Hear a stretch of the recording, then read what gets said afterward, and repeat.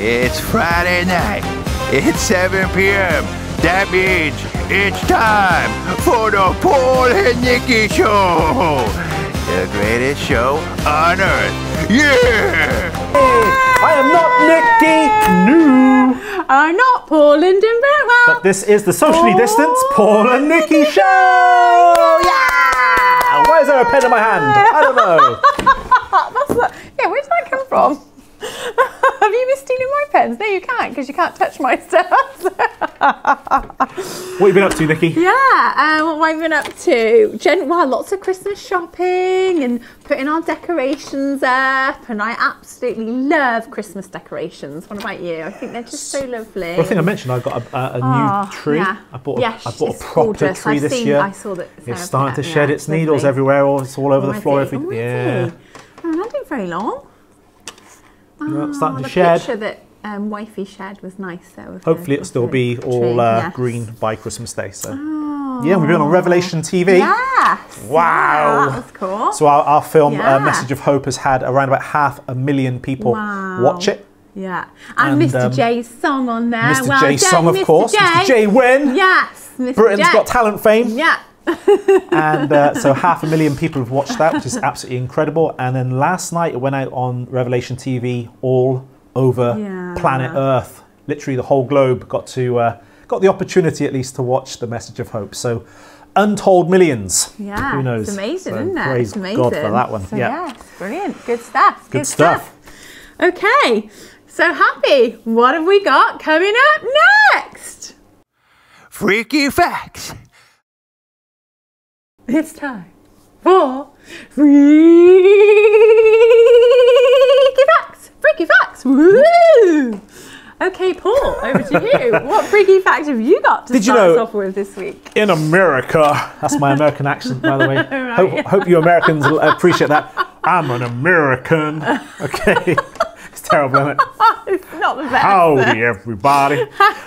In America, apparently on Route 66, there are grooves in the road that as you're driving along, these grooves play a tune, and it's called America the Beautiful. Really? So, yeah, I don't know if the whole Route 66 has a big, that's right from the east to the west. It's all the way across the country, but there's an area or a certain part of the road that if you go over it, like rumble strips, I guess, it plays that song. I think that's quite freaky, quite fascinating. Cool. And I think more roads should have that. Yeah, that's good. Like driving to London, God save our gracious Queen. God, you know. And they could change it for different seasons. Like they could put a nice Christmassy tune on as well. Yeah. At a certain Christmas time, you know. Come on, council, get on with it. Yeah, get on with it. Messing around with potholes and stuff. We do need the potholes. Maybe that's what they're trying to do with the potholes. Yeah. Well, there's so many holes in the road. They're trying to play a tune for us. Yeah, maybe. Getting the people of Gloucestershire dancing. Super nutty today. Okay. Do you want to know one of mine then? Yeah, of course we do. Go on then. Okay. Apparently, cucumber slices can fight bad breath. You'd know. Rude.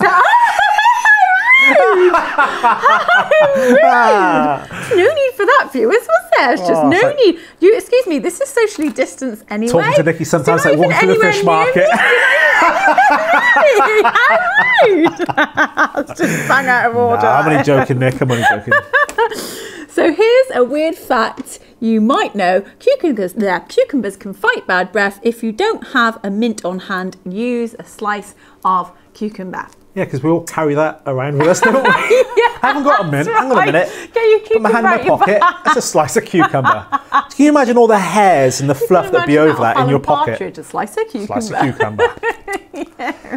Wow, okay. So there you go. If you haven't got mints, get the cucumber out. Now, did you know, this is a shocking fact. Shocking fact now, right? 163,000 pints of Guinness are lost every year to beards and moustaches. Ooh, gross. Yeah. Oh. Gets caught, wiped it off. Yeah. 163,000 pints are wasted because people have moustaches and beards. Now, what I had this week, and I mentioned this to you already, something that sounds very controversial, folks, until you try it. I had a Guinness shandy. Half Guinness, half lemonade. And whose idea was that? Well, I don't like to brag and boast, Nick. Excuse me, that was my idea, guys. This was my idea to do the Guinness and the shandy. But we couldn't have the Guinness and shandy last time, so it's obviously still on your mind. If it tasted horrible, guess whose idea it would have been then, Nick? It would have been my idea, wouldn't it? What? No, it was Twister. Once again, Dan, he's twisting stuff, Dan. Wow. But it's... Honestly, guys, try it. I was pleasantly surprised because I like beer shandy. Lager shandy, not so keen on, to be honest with you. It's not and I thought good, Guinness shandy, is this going to work? Because Guinness has got a very unusual flavour anyway. Yeah. And I tried it and I was like, oh man, this is actually really, really nice. So one of Nicky's ideas was really good. One of them? Yes. See, you just can't admit it, can you? You can't admit the fact that was my idea, and you just can't admit it. Well, I literally just admitted it. I said it was a good idea. Only because I just said it. And then you, with your psychosis, turned around and said, you can't admit it, can you? Yeah, only because we didn't say it was my idea, though, did you? You didn't actually. You made out as if it was your idea, when actually it wasn't your idea. You stole my idea. That's what it was. And then you claimed that it was your idea. Finished? Well, you know, people need to know the truth, so there we go. They do. Okay. They really do. Okay, over to you, Nick. Over to me. Right, okay. It took the creator of the Rubik's Cube. Do you remember those? They're pretty cool, aren't they? The Rubik's Cube. Erno Rubik. 1 month to solve the cube after he created it. Wow. As of June 2018, the world record is 4.22 seconds. That's crazy, isn't it? Yeah, that's as he created it. It took him a month to work it out. I used to have one, and I've got to be honest, you take it out of the box. You used to have like this, the round ones as well. Oh, I don't remember. Do you remember the round ones? They're kind of like, they're kind of shaped. Oh, okay. And so I took it out of the box, tried it, couldn't do anything with it. So I took the stickers off, and I put the stickers back on, so it was completed. And I did that in about half an hour. So take that. What was his name? Erno Rubik. Take that, Erno Rubik. Yeah, well, I solved the puzzle in half an hour. So he's not bothered. I took the stickers off and reattached them. Take that, Erno. Wow. Okay. All right. Have we got any more, or is that it? That's it for me. It for Freaky I've got Facts. 2 this week. Yeah. Should I do one more? Yeah. Sorry. One more. Okay. In 2005, Mark Zuckerberg unsuccessfully tried to sell Facebook for 75 million. Wow. I bet they're regretting that now. Back then it was called The Facebook. That's a bit weird, isn't it? The Facebook. You watched the films? Social Media? I think it's called Social Media. No. Is it called Social Media? No, Social... Wow, 75 million. Can you believe it? Amazing. I know. And now it's worth... I don't know. Billions, if not trillions. Billions and trillions, exactly. Yeah, wow. I bet they're kicking themselves. But you hear of all of these deals, don't you, that could have gone ahead. That's like right, with like movies like Terminator with Arnold Schwarzenegger. Home they could have made Home Alone millions and millions. And people are like, no, that's a bad idea. There we go. It's like the Sometimes Dragon's you've got to take Den. a chance. Got to take a chance. No, don't want that one. Yeah, yeah. Okay, we're going over to the Games of Insanity. Games of Insanity. Karate Punch. Naughty co-op. Marshmallows. And so this is just a very, very simple game. Oh, no. It is really a simple game. You can just do this at home. So we've got a bag full of marshmallows. I'm suggesting that we take out 1, 2, 3, 4, 5, 6. Right. 7, 8, 9, 10. Right. 10 marshmallows, and what we have to do is throw them up into the air and see how many of them we can catch in our mouth. The person who catches the most wins, basically. And it has to go up, I would say, more than 6 inches into the air. So you can't just kind of like go, just chuck it into your mouth. You've got to throw it up and then catch it with an open mouth. So what, are you taking it in turns? Or Take what? It in turns, yeah. Right, okay. So ladies first. I was going to say, it's your game. You should As there's no ladies here, Nikki, why don't you... That's just so unnecessary. That really is. Ooh, bitchy. Ooh, bitchy, yeah. Handbags out there already. I'm only joking. Of course, Nick is a lady. Okay. Okay, go on then. Right, 1, 2. Oh, close. I haven't. Literally, the pack was shut. Okay, so I've won that first one. Go on. Oh, well done. That's 1 each. I'm not. Oh, missed that one. No, Mega.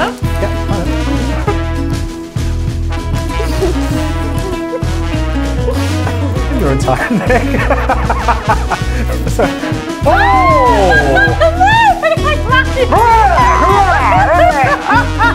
2. And 3. Oh, well done. Oh, no! Chicken! No! I didn't do this. Oh, I just keep touching my teeth and then bites it out. I'm a bit sick now. Gross! Well done. I've lost it now. This is ridiculous. I want 2. Chubby bunnies. I'm going to catch it, my goodness. Yeah. Right. I'm going to spit it out of the bag, I think. Oh! Oh! Practicing. Sorry. Oh, bad face. One more. Right, well. Okay, we know who the winner is today. He's been practicing all week. Whoa. Yeah. Gross. That's gross. That was a bit of fun, though. Bit of fun. Never done that before, with marshmallows at least. So, what did I get in the end? Was it 6 out of 10? I think it was, yeah, you did better. You did do well on that. That's quite impressive, that. You did do well on that. Yeah. Okay, now we're going over to... by the way, joke of the week. Of course, I win Mr. Spoony. Now not Mr. Forky, Mr. J, Mr. Spoony. We had some sad news earlier when we were extracting Mr. Spoony from the bag. We realised that one of his eyes had fallen off. But Nikki jumped to the rescue. She had some nail glue. Yeah, nail glue. And she glued his eye back on. So I want everybody at home right now to show their appreciation for Nikki and give her a round of applause for saving Mr. Spooner's life. Mr. Spoony! He's got his 2 eyes again. He's got his 2 eyes. Now hopefully they're stuck back in the right way. Oh, I want to check my mic's still on. Yeah. Oh, you dropped it. It's all right. Okay. So Mr. Spoony is alive, he's well, he's got full 20/20 vision again, and he's coming home with Mr. Paul again. Because he got 6 out of 10 marshmallows in his gob. Okay. You sound sick for it though, so yeah. Anyway, no, fair play, you did well. I'll give you that. You did well on that. That's very painful for me to say, the pain of it. Okay, so joke of the week. Yay. So will Maud, Mrs. Maud, will she shake her head in shame at Nikki or my joke, or will we have somebody laughing at our joke this week? Hopefully. We will see how well they're delivered. I think, to be fair though, I do remember, I'm sure Annabelle liked both of our jokes last week. So thank you, Annabelle. It's very kind of you. Thank you, Annabelle. She did make a comment on that, so it's very kind, Annabelle. Thank you, Annabelle. We like Annabelle. Thank you for being so kind to Nikki. Get over yourself. I know it's hard to do. I'm not a bridge. You know. Get over yourself. Get over yourself. Okay, do you want to go first this week or shall I? Yes, I go first then. Okay. Oh, mind you, I did go first last week. So. Okay. So, why aren't koalas actual bears? They don't meet the qualification. Oh, I do like that this week. It was a good joke. It was well delivered. Well done. Yay. I think this week you might have had somebody laugh at you. Okay. Qualifications. Okay, what about this one then? Don't you hate it when people answer their own questions? I do. Yeah! But you did laugh because it was a good one. I think this week we both had people who appreciate. It's all about the hype. It's all about the hype. Okay, what are we going over to next? Holy Ghost Gossip.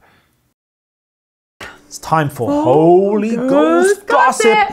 And I think the topic this week is Christmas. Star. Christmas Star. What's the Christmas Star all about? Did you know that on the 21st of this month, of December, that the planet Jupiter and the planet Saturn are aligning on the horizon, and it's going to be forming the Christmas Star? Apparently they come close every 20 years, but this close it's like every 800 years or something. And the last time this happened, like significantly was over Bethlehem in the year 6 BC when Christ was born. And this could well be the star that the Magi followed all the way from Babylon to come and worship the Jewish Messiah. It's amazing, isn't it, really, that sign? I mean, I just love stars anyway. And of course, like from your teaching the other day, the Magi, they studied that, didn't they? Astronomy and astrology. And so it's quite awesome how they had that teaching from Daniel to sort of then lead them to realise that this was happening years later. And that, you know, this star was a sign of the Messiah, the Jewish Messiah that was being given to the world for our sins. So it's amazing. Yeah, because a lot of people could kind of read the Bible and see the Christmas story in it and say, oh, that's just a fairy tale, no. And then, like, astronomy goes and proves it. Exactly. And I had this program, I can't remember what it's called now, it's Stargazer or something like that. Yeah. And it positions the stars. And because stars run mathematically, you can always predict where they're going to be, like the movement of the heavens and stuff like that. You could literally go back in time to the year of Jesus' birth, which was about 6 BC. We know that because Herod died, I think it was in 4 BC, and he tried to kill any children under the age of 2. So we know about 6 BC is when Jesus was born.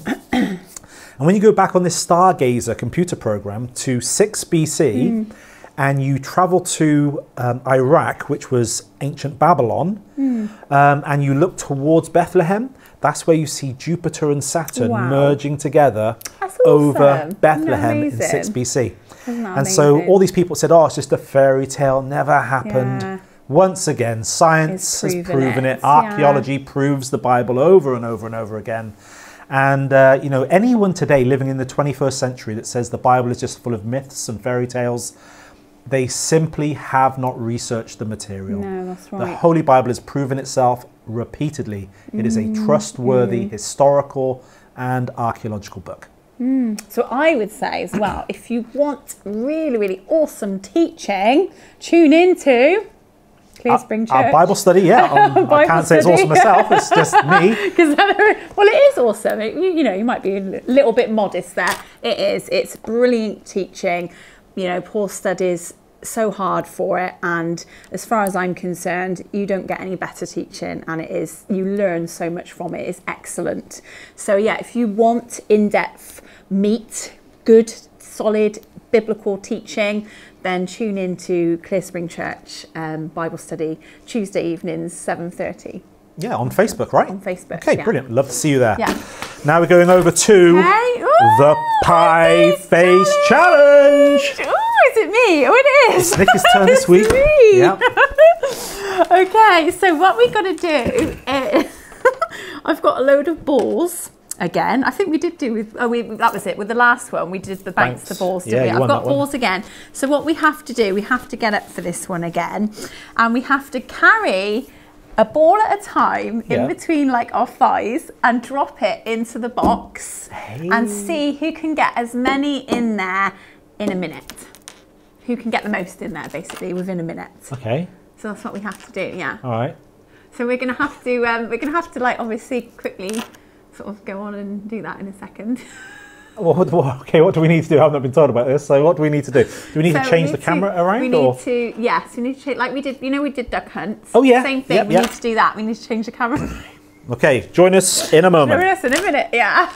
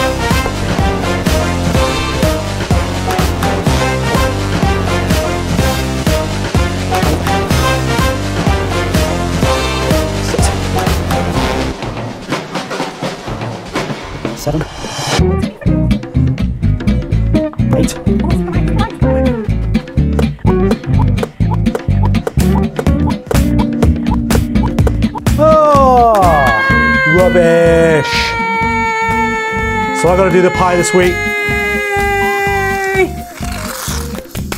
chili pie. I won, Dan, I won! Yay! Okay, do you have anything you want me to say? So you have to say, Mama says stupid is as stupid does, and then just go splat. Mama, what, Mama? Mama says stupid is and stupid does. No, what is it? Oh yeah, Forrest Gump. Now it goes. Mama says stupid is as stupid does. Splat! Yeah, you didn't do proper splat. That was a proper splat. That was a tame splat. That was a proper splat. That was a tame splat. Was it tame? I don't think it's tame. You That's haven't a proper finished. You need to do it twice. The technique was twice. Yeah! It was a very light splat, guys, you know. But, anyway, thank you guys. See you next week, guys. Bye. Thank you so much for tuning in to today's show. We hope you liked it. Now, what would be really nice is if you would subscribe to our channel and told all your friends about us, as this would advertise our show for free. And it would be really nice if you could do that for me. The Paul and Nicky Show, the greatest show on earth. Woohoo!